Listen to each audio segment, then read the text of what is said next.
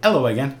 Bit of an unusual one, this one, and I don't even know what to title it yet because it's sort of covers a few areas. Mainly it's to do with OCD, and it's to do with flats, and it's also to do with part of my fault finding process with an issue that I was having recently that I've covered in a couple of other videos with regards to my acquisition of a QHY 8L camera. So if you want to know anything more about flats, everything that you wanted to know about flats but were afraid to ask, there's a little bit of that in it. But also I'll show you one of the images that has the issue on it, if you like, and sort of my overall process that I went through to try and get to the bottom of it, because it was something that was really causing me to turn my hair out. Eventually it turned out I fixed a ground loop issue, and that seemed to make everything sort of go away. But along the road there were other slight issues that I just fixed as a matter of course. It was sort of thinking, well, is that causing it? Is this a side effect of that? Well, if I eliminate this and then try again. So this is just like one such thing. So what I'm going to do first is I'll just show you an image that shows this issue that I was having, and point out what it is that the process that I'm about to show you cured for me. So let's just have a look at the picture. Right, as you can see, this is an upside down image of the Orion Nebula, and I'll just go through a couple of the issues on this particular picture. Obviously you can see these very dark marks that are looking like it's dirt on the Ccd sensor. So obviously the first thing that I did is I went through and cleaned all my image train, cleaned my sensor, cleaned all my optics in my scope and everything. That cured that point. But you can see there's a vignette there that is very, very off center. It's like way over to the side instead of being sort of nice and central. You can actually see some sort of stepping in the vignette as well that doesn't look quite right, although you can get that if you massively overstretch a picture, which with some of these I was doing to just like over illustrate the problem. But also you can see that there's this coloured gradient that sort of goes from red over to green, and yet on the edges of the picture it actually looks like it's clipped. It's like very, very black, so it's got all sorts of issues. So what I was doing is basically working through a process of elimination. I'd cleaned the optics, and then the next thing I was trying to do was to center this vignette, because just anything you get to a stage where you're in desperation, you're curing every little issue that you can in the hope that your main problem is a side effect of the small issue.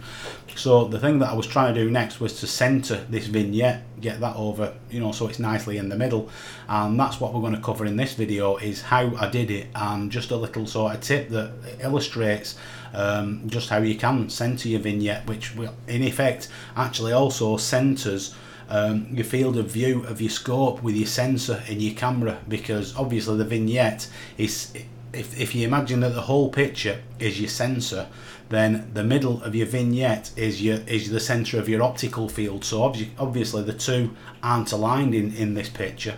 So like I said, that's what we're going to do in this video, and I'll show you how I did it. Right, before we move over to the dining room table workbench, I'm just going to give you a closer look at this. This is an EL panel, an electroluminescent panel, and what you do with these is basically the only sort of paper thin and laminated when you buy one, and you sandwich this EL panel between opal acrylic sheeting, and it gives you something like this. Now you can also vary the amount of brightness by using either double thicknesses of this opal acrylic, or even some people put pieces of paper in between, sort of sandwiching, just to get the brightness that they're getting. Now before I got this, I was actually using a laptop with the top open and a notepad screen, making that full screen and just pushing the scope against that to make flats. But this is just so much easier, and we'll just give you a look at that. And there it is. You just basically switch on and you can start to make your flat straight away. This is an A3 size. You can get them in all sorts of various sizes, sort of normal paper size if you like, sort of A3, A4, etc. I just happened to get the A3 because I've also got a Newtonian which I'm going to be using this with sort of in the near future. But it's just a very, very handy little tool. You know, if you've got your own little sort of den or observatory, you could mount it actually on the wall near where your scope's mounted, and when you finish doing an imaging run, simply swing your mount round and point the scope at the EL panel. So it is just a very handy little tool there. Like I say, I was just giving you a little closer look before we move over to the table. Right, as you can see, I've got everything roughly set up here. Sometimes I've just got to fit stuff in where I can do with regards to making these videos, because we don't have the budget that some of the big studios have.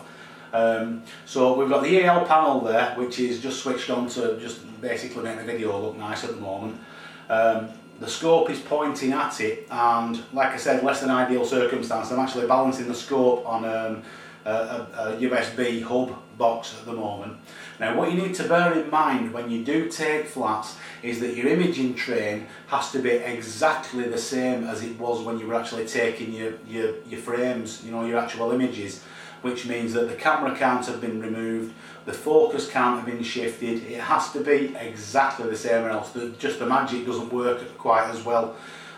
So what we're going to do in a moment is connect up the laptop to the camera. In this circumstance, the imaging train isn't so important, but this system that I'm going to show you will definitely work better if you've taken a set of images, you know, you've been out imaging, and your focuser is in a point of focus with your camera. You know, your actual focus position is quite correct. Other than that, you know, I've just basically got the camera out and fitted it on, because the perfection of the imaging train, for just a little tip that I'm going to give you, isn't that important. As I say, when you're actually taking flats, it is, don't remove your camera, don't shift the focus on your scope or anything. And like I said, the magic just doesn't work the same. So what I'm going to do next is I'm going to go over to the screen view on the computer and just show you this little trick. Okay, before I actually start showing you the little technique that I discovered, a couple of people have asked me how I take my flats using my QHY8L and Easy Capture. So I'm just going to go through that procedure first. Right, the first thing that we do is we launch our EasyCap software and tell it that we're using a QHY8L. And then in camera setup, we go to temp control and we're going to turn off the tech cooling. So just select tech off. The reason being that flats are not temperature dependent, so we just would be cooling the camera down for nothing really. Next, what we're going to do is just close up the preview screen, and we want to select the capture screen.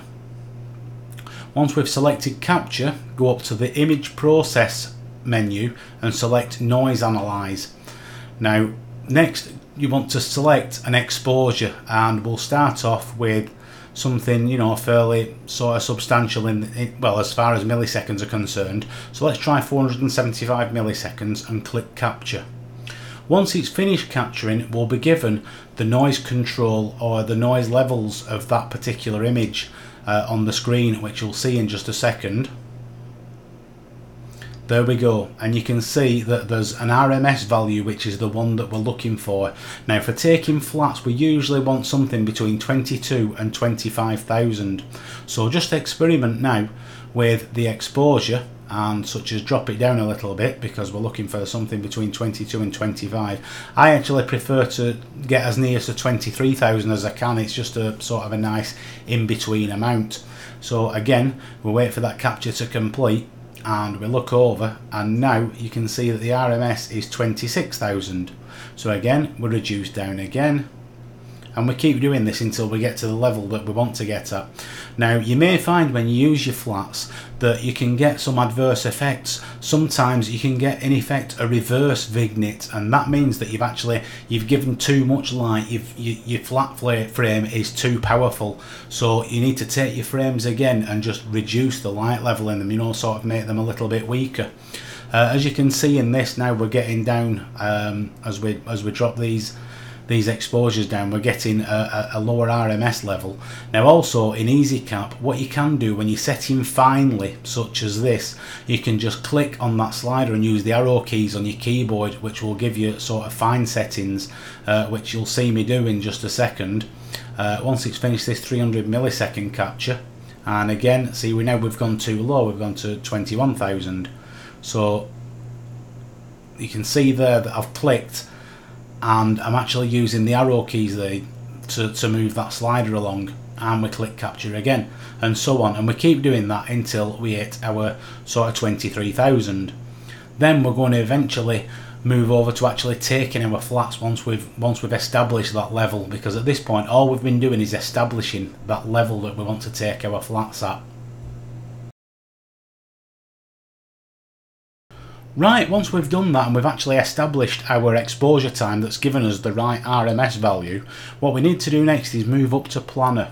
So you click Planner and then click on Open Planner Table, and this is actually sort of the exposures planner, if you like, for in EasyCap. So we tick on 1 because we want to take 1 round of exposures.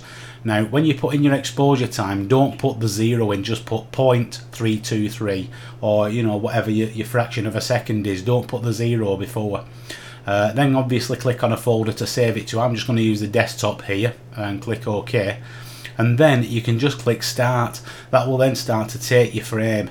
Now the reason why I do this and don't sort of use the repeat box there and set it up to say 25 or something like that, or as how many flats that I want, is that the QHY8, it does something that they call double shuttering. It actually, under 4 seconds of an exposure, it tries to take 2 exposures. It sort of double shutters, if you like.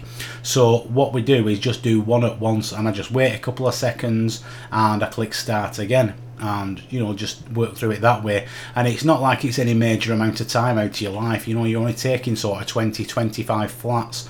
You know, just this way just works for me. You know, I might be making a cup of coffee in the kitchen while I'm doing it or something. Now once we drop this down, you'll see my 2 flats are there on my desktop, and they're actually associated on my computer with a program called Fits Liberator, which you can download and install. It's just a handy little tool. So if I do double click one of those, it opens Fits Liberator. Once in Fits Liberator, what we can do next is we just need to click where it says linear over there, just change that to arc sign, like so. And once it's done sort of this semi-debayer, if you like, you can then sort of mess about with other controls and zoom in and zoom out. But also, if you look over on the right hand side, it will give you all the data as well for your flat. It will give you that mean level, which is the same as the average was in EasyCap. Now it may read just slightly different. Sometimes it's due to sort of different software reading files slightly differently. You know, other things, it might be that, you know, your exposure is just very slightly different than the last one. You know, nothing's absolutely under total control. You may just get a slight difference in averaging between them. Now, as I said, you can zoom in and you can sort of look at your flat frame, if you like. You know, it has different levels of success, this program. It's a little bit sort of either complicated or not very good. I don't know which one, but there you can see the dust bunny that I've just zoomed into, which was on the screen, and you can zoom out of it. Now also, this is handy if you're actually taking your image frames, because it will show your image frames on that screen. You can just have a look and make sure that you're framed nicely and everything. It's just like a quick way of previewing a captured frame. So we'll close that one now and move on to actually centering this vignette within our CCD frame. Right, as you can see, I've actually got the scope upside down now, sitting on the box and looking at the EL panel. This is purely for illustration purposes, so that you can see what it is that I'm doing. And the screws that we're going to be altering are actually just these 2 tensioner screws for the focuser. And this sort of adjustment even makes a difference which way the scope's oriented. But I'll just go in close up a little bit and just show you those 2 screws that I'm talking about. Right, it's actually these 2 screws, one on each side. In fact, if you look, if you took the focuser to pieces, this is actually sort of it's like a Teflon channel, if you like, that's held by the central screw and then can be tilted using these two adjustment screws, and it's all to do with actually tensioning the focuser up. Now I've got the motor attached onto this focuser, which I've actually got it disengaged at the moment, which means that I can fairly freely turn the focuser. Now at this point it's also important that you actually have your focus lock tightened up to roughly where you'd have it. Remember, I said earlier that really you want to be doing this when you've been outside imaging and your focus hasn't been altered. So hopefully your focus lock is on and roughly in the position where you would normally have it. Now, as I said, the orientation of the scope even makes a slight difference to this. So really this adjustment, it's if you've got an extreme sort of case of where your vignette is sort of way over to one side, and this will help you, it will roughly centralise it for you. But as I said, it will move that little bit just with the orientation of the scope. If I were to take a flat now and put it through Ccd Inspector and then turn the scope back the right way around and take another flat and put it through Ccd Inspector, it will have moved a little bit. So like I said, it's just if it's an extreme. But I just wanted to illustrate the whole thing, because I found it actually quite interesting how much that you can adjust your whole imaging train just by how you've got, you know, the tension of your focuser set up, and it just shows how much play there actually is in a Crayford focuser. Right, a moment ago you heard me mention Ccd Inspector. Now this is Ccd Inspector, and it's actually there is an evaluation version of it, but the producers do stipulate if you find it useful, then you know, do purchase it. But it's an unlimited evaluation copy that you can download from the Ccd Inspector website. So what we do is, the first thing is we just take another flat. So go back into your Easy Cap and just take a flat frame. And what we're going to do is we're going to analyse it in Ccd Inspector.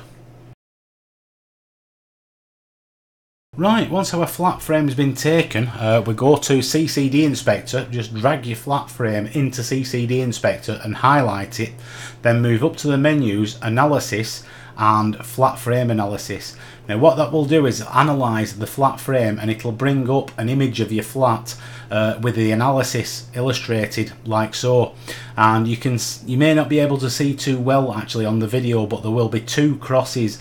One is in effect your scope imaging centre, and the other one is your CCD centre, so really they should be at the same.